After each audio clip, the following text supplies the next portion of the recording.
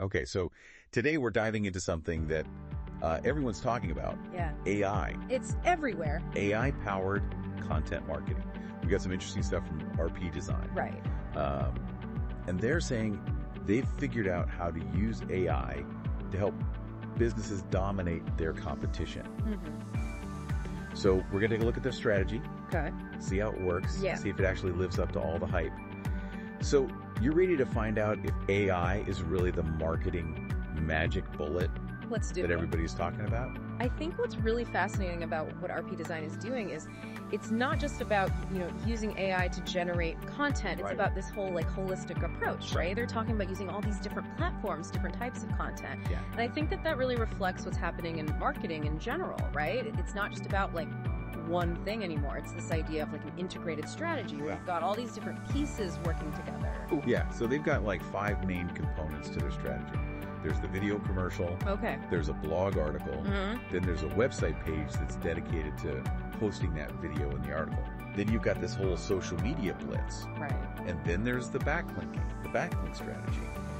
And powering all of this is, you guessed it, the AI algorithm. Yeah, and it's not just writing blog posts and stuff. It's analyzing data and optimizing your content for search engines, figuring out the best channels. Right.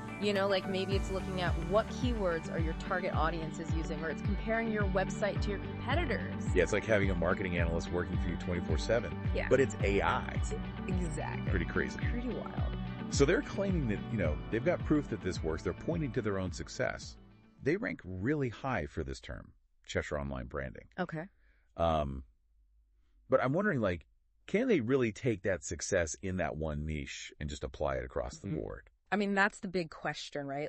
Just because it works in one little niche, does it mean it'll work for everybody? Right, exactly. Because, what works for, some branding agency in Cheshire might not work for, a big e-commerce company or something, right? Yeah. It's going to depend on the audience, the competition, Totally. all sorts of things specific to the industry, so. Right, and they also talk about the importance of repetition.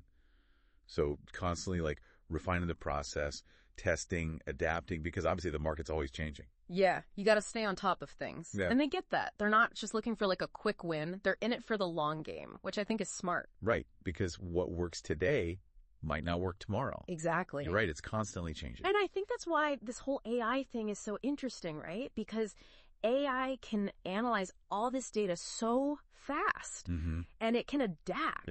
Yeah. So I think that's really powerful. So what's the takeaway here for our listeners? I mean, should everybody be running out to hire a bunch of AI bots? I wouldn't say that, but I think what's important is it's not just about using some fancy AI tool. It's about taking this data-driven approach. Right. Whether you're using AI or you're just doing good old-fashioned research, you've got to understand your audience, you've got to understand your competitors, and you've got to understand that the digital world is always changing. It's like you're saying, don't just follow the recipe, learn how to cook. Yeah, exactly. Got to understand the fundamentals, right? Yeah. You can't just blindly follow the trends. Right. You have to be able to think for yourself, get creative and apply those principles to your own situation. So this leaves us with a question for you, the listener. How can you use data, whether it's through AI or some other way, to make better decisions about your marketing strategy? And remember, the best marketing isn't about following the crowd. It's about finding your own unique rhythm and really making some noise in the digital world. I like that. All right, that's our deep dive for today. Yeah. We'll catch you next time. Bye.